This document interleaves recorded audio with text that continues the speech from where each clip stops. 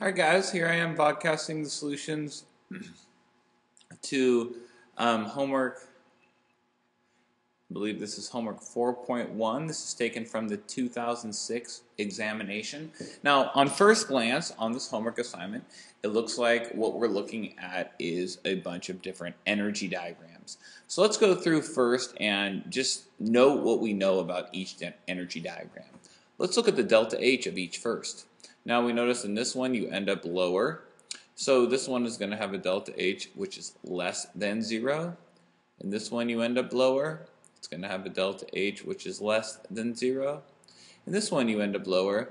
It's going to have a delta H which is less than 0. And in this one you end up higher. So it's going to have a delta H of greater than 0. So initially they might ask us some questions about delta H. So let's keep our eye on this question. Let's go now and look at the other thing we know about these reactions. We can look at the energy of activation. There's the EA for this graph. There's the EA for this one. Here's the EA there. And we got the EA for that graph. Okay, so let's look at the first question. It says identify the two diagrams that could represent a catalyzed and uncatalyzed reaction pathway for the same reaction. Indicate the two diagrams. Indicate which of the two diagrams represents the catalyzed reaction pathway for the reaction.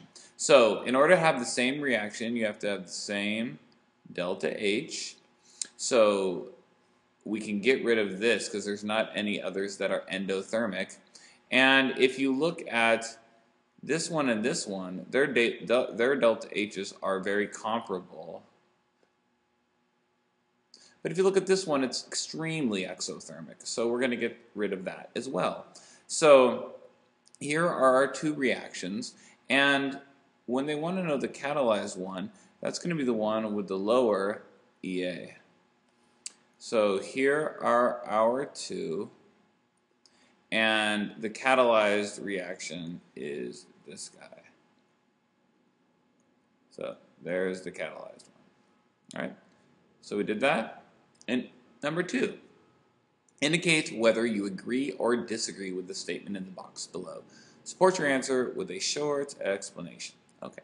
So the statement says adding a catalyst. Okay, we know a catalyst increases the rate by decreasing EA. To a reaction mixture adds energy that causes the reaction to proceed more quickly. Okay, we are going to disagree with this. This is false.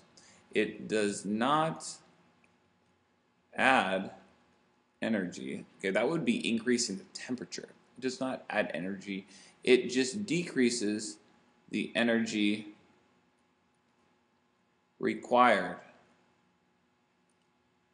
by decreasing the energy of activation. So if we drew a little diagram of this, there's the catalyzed, uncatalyzed reaction, there's the catalyzed reaction. Okay, take care guys. Again, watch out for these. When they talk about adding energy, we're talking about really right here, that's increasing temperature, surface area, or concentration, increasing collisions. With the catalyst, we're not talking about increasing collisions. We are talking about decreasing the energy needed to get to the energy of activation. Take care.